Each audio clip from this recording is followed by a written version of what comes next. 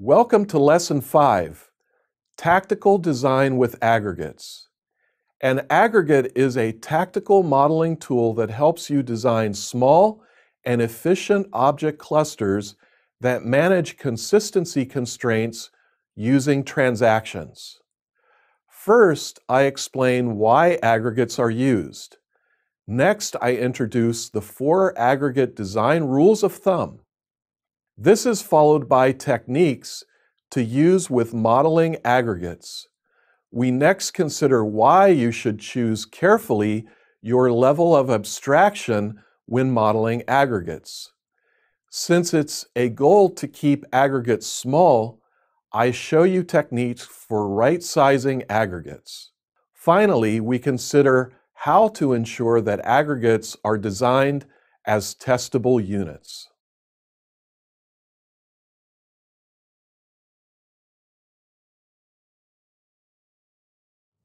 So far, we've been discussing strategic design with bounded contexts, subdomains, and context mapping. And here you see 2 bounded contexts, the core domain, the Agile Project Management context, and a supporting subdomain, the collaboration context. But what about the objects that live inside, the concepts that make up the actual domain model? Well, that's what we're going to be looking at next. These are likely the aggregates that live in your model.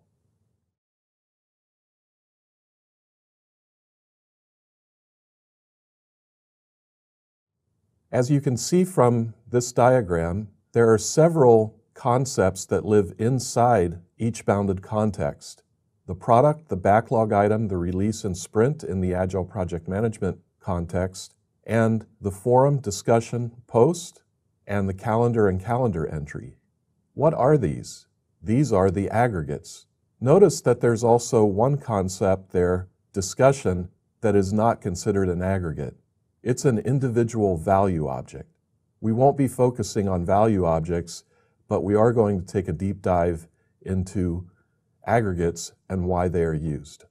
An aggregate has a few different parts to it. An aggregate has a root entity called the aggregate root. An aggregate root entity may also hold other entities and value objects.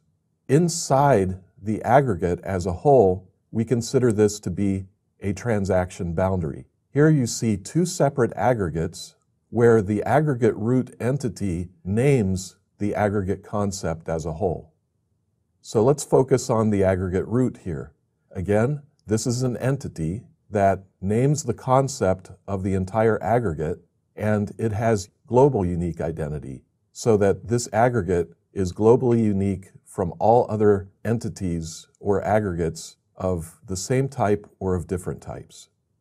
An aggregate is a transactional consistency boundary. Inside an aggregate, everything must be consistent at the end of a transaction. So at the beginning of a use case operation, you start a transaction and then dispatch to the aggregate. The transaction is in play, the aggregate makes its changes according to the operation being performed on it, and then it finishes. After that, the transaction commits. It's expected that following the transaction, everything within a single aggregate boundary is consistent and up to date.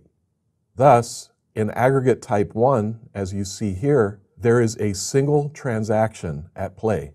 Notice that the transaction does not have a scope around aggregate of type 2.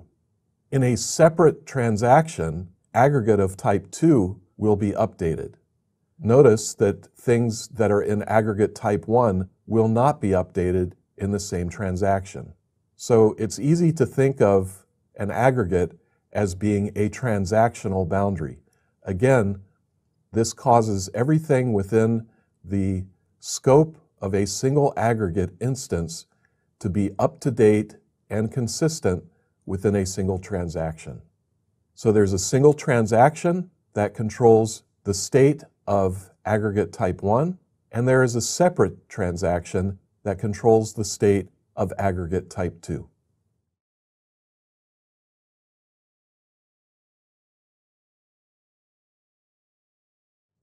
We're now going to look at the 4 rules of aggregate design. We call these the rules of thumb of aggregate design. The first rule is protect business invariance inside aggregate boundaries. As an example, aggregates of type 1 and aggregates of type 2 that we were previously looking at followed this rule of thumb. The second rule is design small aggregates. The third rule is reference other aggregates by identity only. The fourth rule is update other aggregates using eventual consistency. Now, when you reason about all 4 of these rules, you can probably imagine how they work, and you saw examples of those rules being used in the previous aggregate of type 1 and aggregate of type 2. Let's take a closer look at the first rule, protect business invariance. So here we have an example of a product aggregate and our sprint aggregate. Each of these are controlled under a separate transaction. As you can see, the product aggregate has a root entity named product. The product holds a reference to product ID and also has a reference to product backlog item. And this is a one-to-many relationship, so for each product root entity, there may be many product backlog items. Looking at the sprint aggregate, we have a sprint root entity, and the sprint holds a sprint ID, which is a value object, and it holds a set of entities, committed backlog item. Again, the relationship or association between sprint and committed backlog item is a one-to-many relationship, so there may be many committed backlog items within the sprint. The product aggregate and the sprint aggregate are each controlled under separate transactions, so their business invariants are being protected individually as single instances of aggregates. Notice that the backlog item aggregate, in this example, has a root entity backlog item. It holds a backlog item ID value object, and it has a one-to-many relationship to tasks. In other words, there may be many tasks under a single backlog item. Notice that the backlog item has a status. The status will be set to planned, committed, and done under different situations. Also notice that each task has an hours remaining that may be set to the number of hours, 1, 2, 3, 4, 5, and so forth, or to 0. When all tasks under a single backlog item have transitioned to 0 hours remaining, then the status of the backlog item must be set to done. Therefore, when all other tasks have hours remaining of 0, except for one task, which has some number of hours remaining, the status of the backlog item will still be set to committed. But when that one remaining task has its hours remaining set to 0, in the same transaction, we must transition the status of the backlog item to done. This is a business constraint that is required to be consistent at all times, and therefore must be controlled under a single transaction. At the beginning of the transaction, status will still be set to committed. One of the tasks will have some hours remaining. At the end of the transaction, when the hours remaining under that task are set to 0, the status of the backlog item will be transitioned to done, and that entire transaction will be committed with those states intact. That's protecting business invariance, the first rule of thumb. The second rule of thumb of aggregate design is to design small aggregates.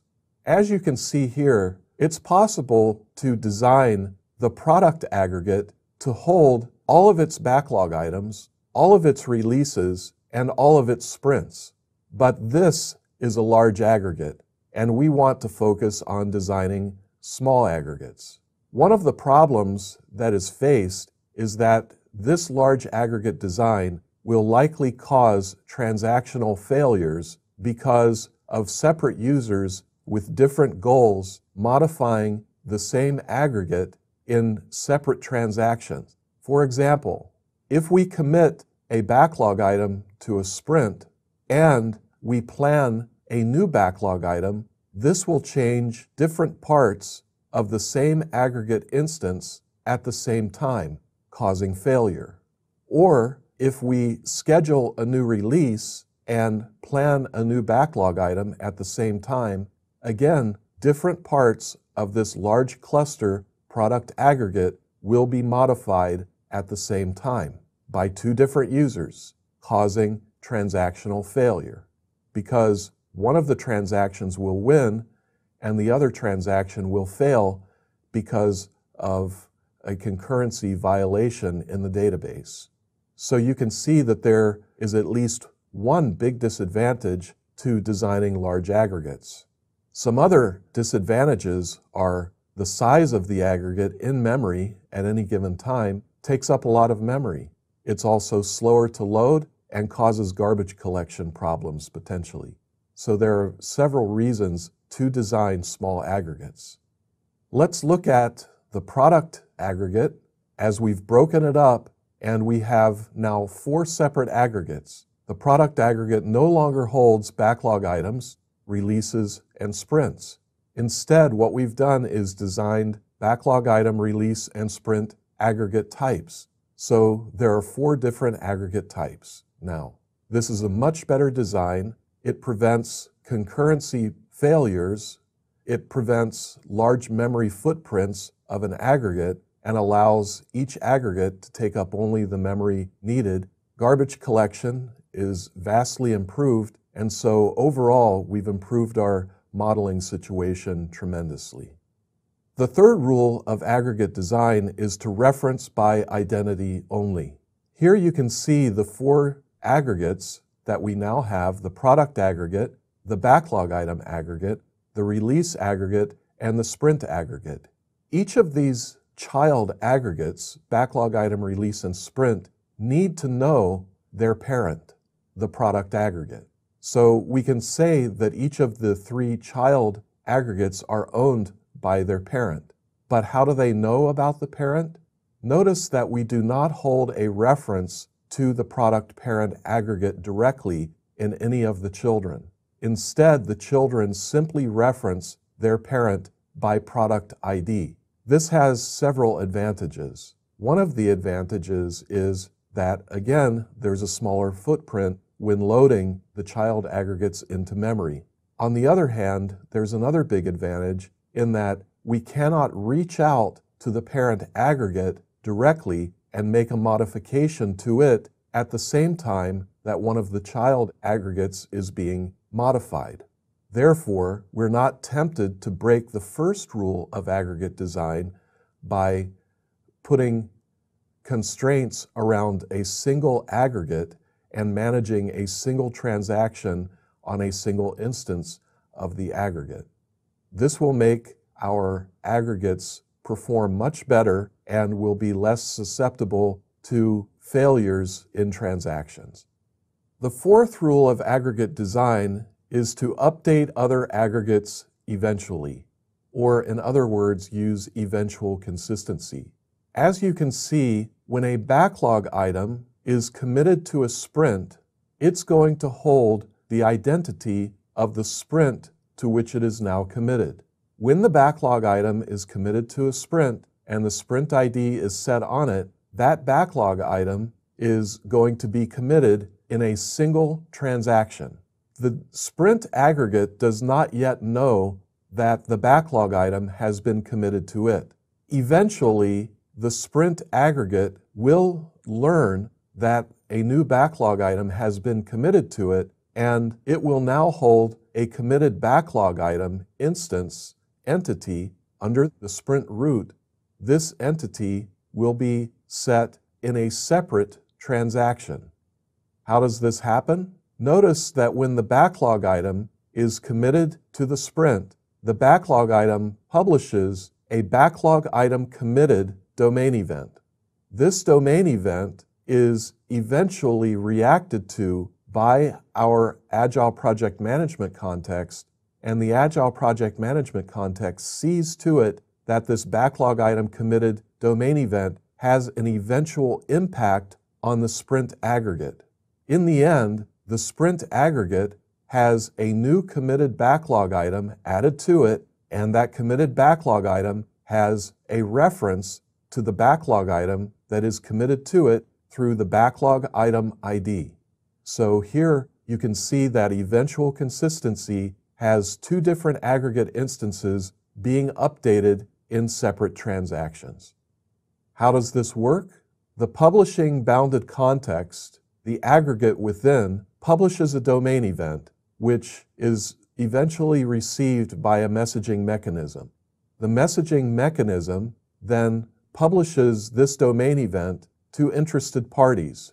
The subscribing bounded context then receives the domain event notification and reacts to it, and likely an aggregate in the subscribing bounded context is updated.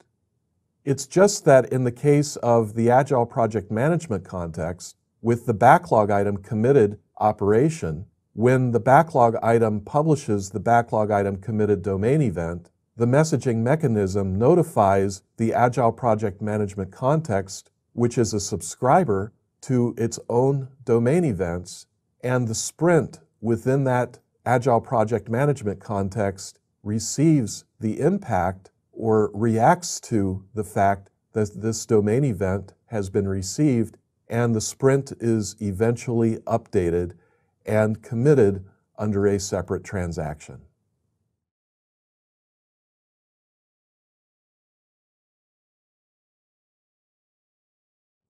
How do we model aggregates? Well, there are several pieces of guidance that I'd like to share with you now, but I also want to give you a warning. Watch out for the hooks. Don't take the bait when you're tempted to model with the anemic domain model. An anemic domain model is generally void of behavior. You'll probably find a lot of getters and setters on an anemic domain model. This leads to all of the overhead of a domain model without gaining any of the benefits. So as we go through this modeling material, I'm going to steer you away where appropriate from using anemic domain model. How do you model an aggregate appropriately? First of all, remember that an aggregate is a transactional consistency boundary. The entire aggregate of aggregate type 1 is represented here in this diagram. This aggregate has an aggregate root entity. At a minimum, you will always have a root entity for your aggregates. An aggregate root entity may also hold other parts. For example, it may hold a reference to other entities or just one entity.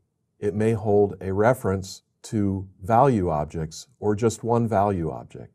At a minimum, though, you will always have a root entity, and the root entity is named in such a way that it represents the entire aggregate concept. Here you have a root entity for the product aggregate. This entity is named product. In C# code, you can see that this is a simple class, a public class product, which extends an entity base type. This entity may be a layer supertype. In fact, you don't even need to inherit from entity. You don't need a layer supertype to create or design a worthy product aggregate. I'm just using this to show you that you can use an entity layer supertype if it helps you. What about the internal parts? Well, the product root entity will hold a tenant ID and a product ID. The tenant ID allows for different tenants to subscribe to this service, and each tenant has a unique identity. Therefore, the product class will hold two different value objects, a product ID and a tenant ID. Notice, too, that product has some other properties or fields. The product needs a name and a description. the name and description are simple strings and are also held inside the aggregate root entity. What about the property accessors? In C#, notice that I have a description and a name property. Also notice that each of those has a public get accessor, but a private set accessor. Why is it that I'm using a private setter, but a public getter? This is important. This is where you can fall into anemic domain model if you're not careful. An anemic domain model has mostly public getters and public setters, where you can simply modify the data inside the root entity or any other entity without actually using any behavior. Therefore, you actually want to purposely create a private setter, and this will cause you to design behavior inside the product root entity. Because you're designing behavior inside the product root entity, the behavior can call the private setter or any of the private setters, whether it's on name or description or any other property. But it's only the behavior that is public and therefore forces consumers or clients to use the public behavior. This will help you to fight against or oppose the anemic domain model. And here's a look at some public behavior. Notice that the product root entity has a planned backlog item behavior. This behavior is designed according to the ubiquitous language of the Agile project management context, according to the behavior that the product needs. Notice in UML, in the diagram portion of this slide, that there is a planned product backlog item behavior, and this behavior is implemented in the C# class as a public void planned product backlog item method. Thus, as you're designing and modeling your aggregates, all of your aggregates will be modeled according to the ubiquitous language. This is extremely important when following the DDD approach.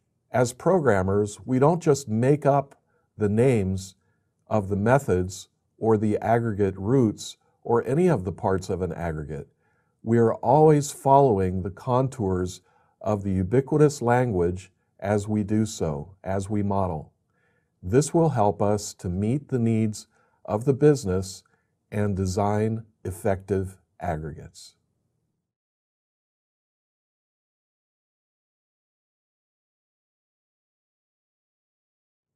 As we model our ubiquitous language within our bounded context, remember to choose abstractions wisely.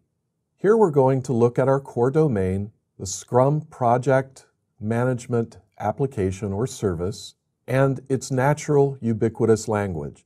The ubiquitous language that is spoken by the domain experts is naturally using concepts such as product, backlog item, release, and sprint. These are the natural language elements or concepts within Scrum. They fit, and therefore the Agile project management context model should be designed with these concepts in mind. However, it's also possible to take a completely different direction when modeling for our ubiquitous language. What if the developers on the project decided to try to overly abstract the model? They would actually most likely be ignoring the natural ubiquitous language spoken by a domain expert, and perhaps they would, instead of modeling product, backlog item, release, and sprint, decide to use something like a Scrum element. You can imagine that a Scrum element could be used to model a product and a backlog item. The Scrum element would no doubt have a type name field or property, and that type name field or property would be set to the string product when we are representing a product in the Scrum element, and backlog item when we're representing a backlog item in the Scrum element. But what about release and sprint? How would they be modeled? Well, the Scrum element container might be a worthy use. The Scrum element container would contain Scrum elements, and the Scrum element container would have a type name that would be set to the string release when a release is being represented, and would be set to sprint when a sprint is being represented. But do you notice the pitfall that we're facing here? We are moving against the tide of the ubiquitous language that is naturally spoken in Scrum. Scrum element and Scrum element container do not properly represent the actual concrete types that naturally live within Scrum. So let's consider some of the problems that you will face if you use wrong abstractions in your model design. First and foremost, you ignore the natural ubiquitous language. Second, it's hard to model the details of specific types. For example, the Scrum element doesn't fully represent a product or a backlog item. It represents something far more general. There are also going to be special cases for complex and a complex class hierarchy. The special cases will no doubt occur because of the differences between products and backlog items. And as much as we would like to think that we can create a general purpose type of Scrum element for product and for backlog item to represent both of those, it's just going to fail because of the special cases in each of those different types. There will likely be more code than necessary than if you were modeling explicitly. General purpose concepts require much more code than concrete concepts. The wrong abstractions will also influence the user interface. The user interface will not follow the basic shape of the domain model that is the natural types of the ubiquitous language. Rather, it will tend to follow the shapes of the highly abstract types. This will also likely impact the user negatively. You'll waste a lot of time and a lot of money pursuing the wrong design. It just will not work in the long run, and you'll spend a lot of time trying to maintain and work around the special cases. The imagined future proofing that you're attempting to design into the model will definitely meet with failure because the future concepts that you imagine that you can defensively code for today will not be realized as you imagine them.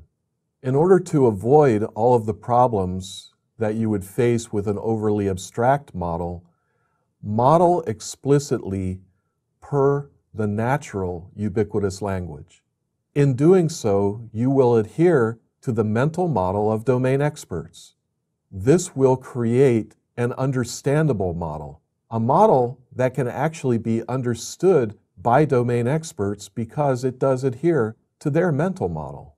It protects the organization's software investment, which then naturally leads to a saving of time and money.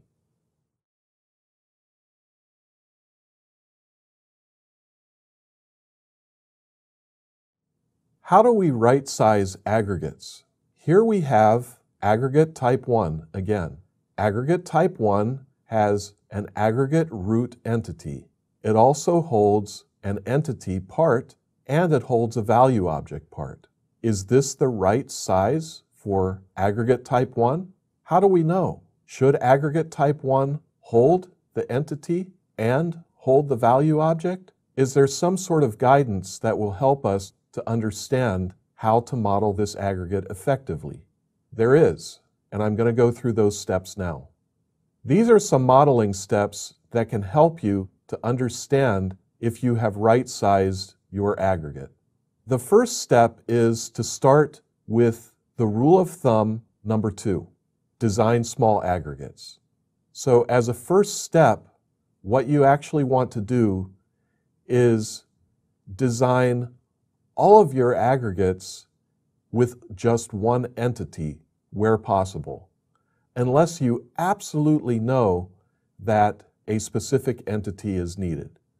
So in this previous example of aggregate type 1, you would actually break up aggregate type 1 to have a root entity and to make the entity that it was holding a separate aggregate, just as a first step.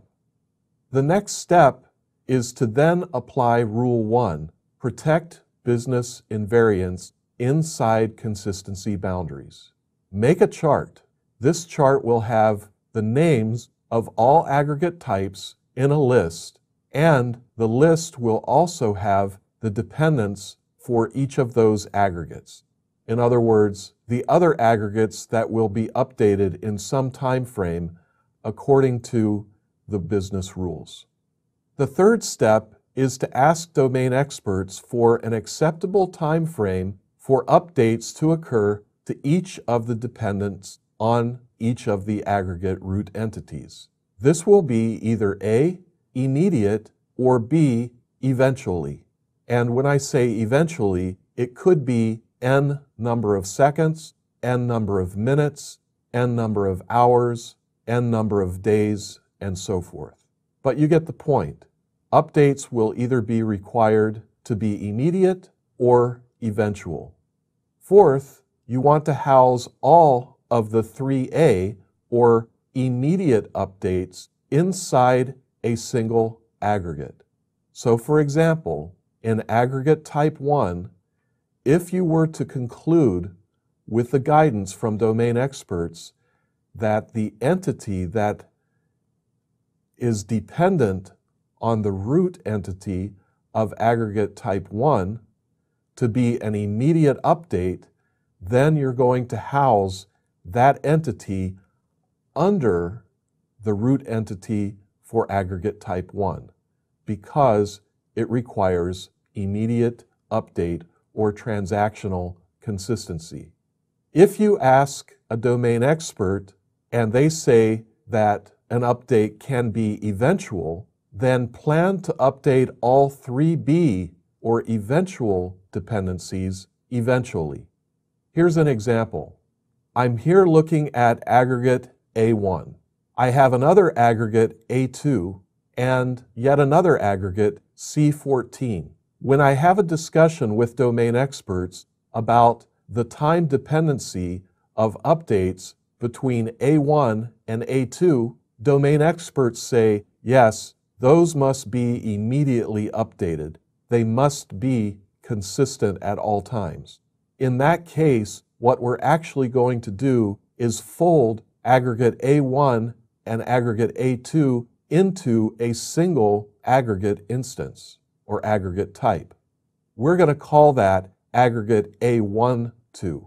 But notice that when I have a conversation with domain experts, I learn that aggregate A1 and aggregate C14 can be eventually consistent and that they should be up to date within about 30 seconds. In that case, aggregate A1 and aggregate C14 will be consistent by means of a domain event. Therefore, because I have collapsed A1 and A2 into aggregate A12, aggregate A12 will publish a domain event which will eventually have an impact on aggregate type C14 instances, or one instance, and that aggregate C14 will be updated eventually within approximately 30 seconds.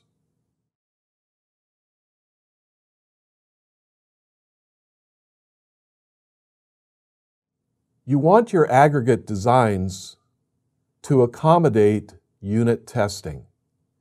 It's important to unit test your aggregates. Now, going back a few lessons, I discussed using unit tests as acceptance tests. That's different.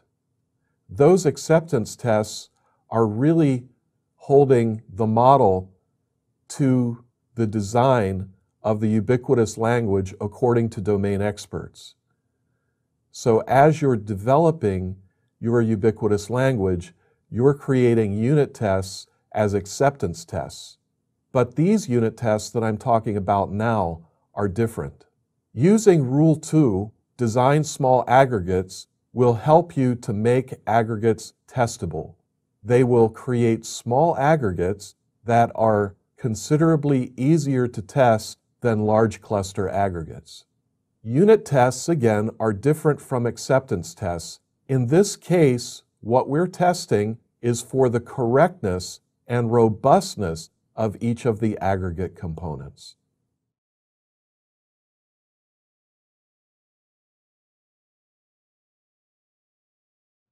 In summary, you learned the importance of designing with a consistency boundary to maintain your business constraints.